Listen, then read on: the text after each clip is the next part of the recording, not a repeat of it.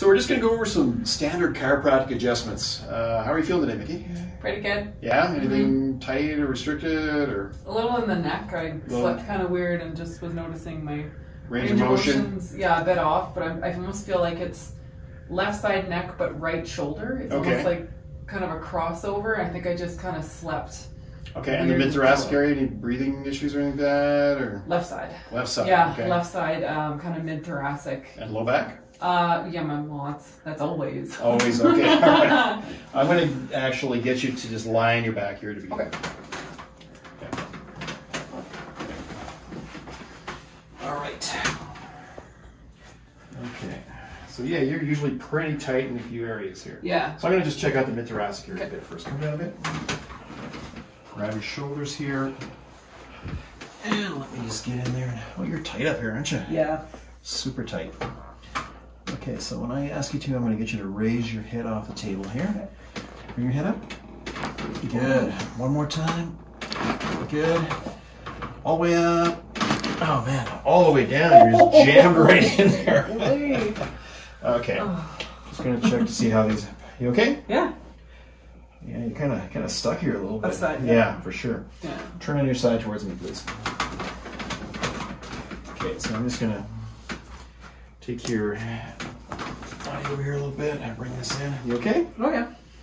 Down. Okay. It's not moving quite right. Down. Good. Other side. That's a bit better.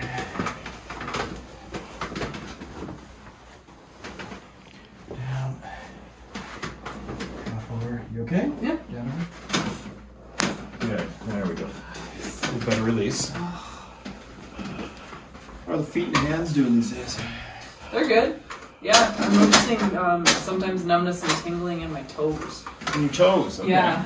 All right. That's weird. Okay, so, okay. No, that's not moving. No. No. Lateral flexion. Actually, both rotation and lateral flexion. Yeah. Majority of your rotation takes place in the upper cervical vertebrae, lower cervical vertebrae. We're talking lateral flexion, so I think we'll probably, yeah, it does not feel too good right there. Oh. I'm just mobilize it a little bit first. Give you some range of motion. Doing okay there? Oh yeah. Good. Let your head drop slightly over down. Thank you. One more time, back over. Now, let's drop. Oh, I can actually look behind me. Yes, you can. Oh my gosh! Let your head go over and let it go back. That's way better. You know, tell me about your feet. Let me just take a quick look here and see what's going on here. Yeah, my it'll be periodic times of the day. All of a sudden, it'll be big toe, second toe, third toe. All of a sudden, just go gone, and it's not from sitting for too long or anything. It'll all of a sudden just be in its both sides. Okay, all right. I mean, you've got pretty good mobility, Darcy. Yeah. No reflection, no problem there. I think it might be my footwear, maybe. Yeah, it could be. Drop this down.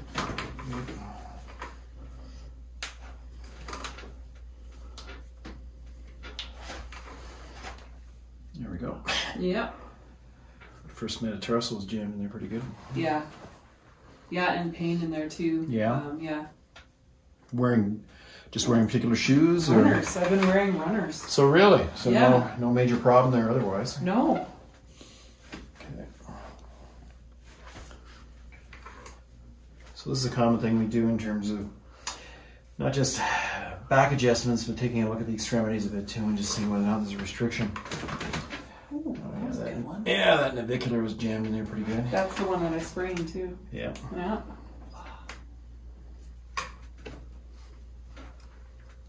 There we go. Yeah.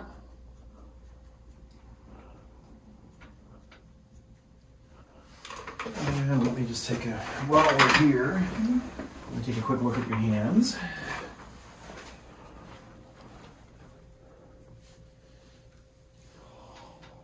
It always feels good to have your hands worked out a bit. So nice. Most people carry a lot of tension throughout the thenar area, the thumb there. Mm-hmm. You okay there? Yeah. Good. That's just nice.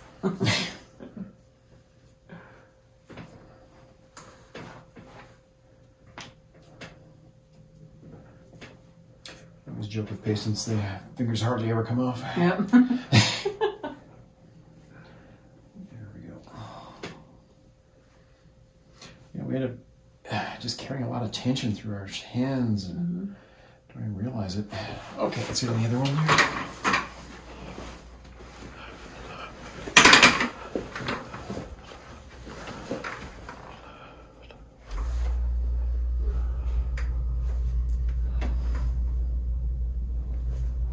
Doing okay? Oh, yes. Good.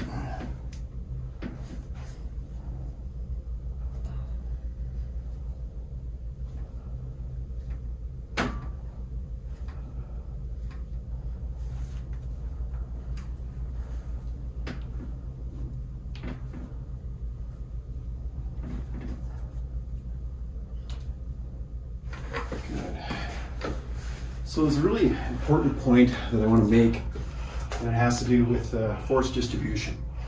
Patients will come in and will have an area that's really tight, and they don't realize another area is also restricted. And they say, oh, this is where my problem is, so just work in this area. But if they have this restriction in another part of the spine, then the whole spine won't work as one functional unit. So I'll just get the skeleton here, and you'll see a restriction in the low back. And yet, that's what they feel symptomatically. And yet there's another restriction farther up. When they go in to try and flex over or move, lateral flexion, the forces should be distributed through the entire spine. But it won't be if we have a restriction in another area.